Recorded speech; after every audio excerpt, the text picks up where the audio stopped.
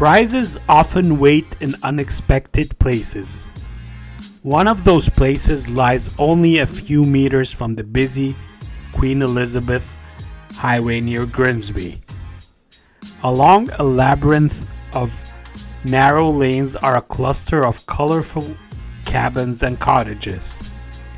A cairn in their midst announces that here was the 1859 beginning of a Methodist meeting ground where John Boslaw donated a parcel of his land on the shore of Lake Ontario.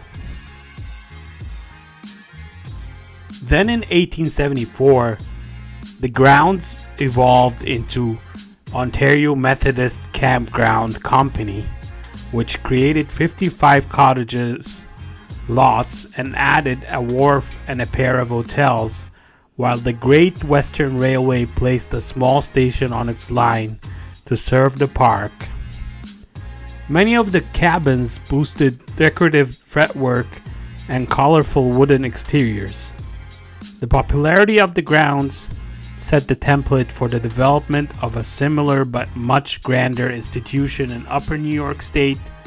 That institution was Chautauqua.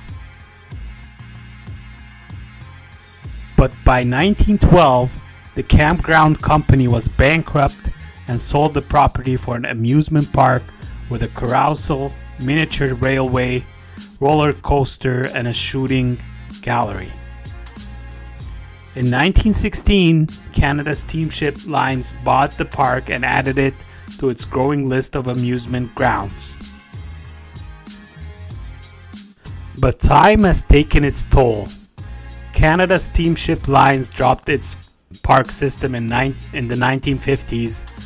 Fires destroyed the hotel, and many of the tiny cottages and the temple was demolished.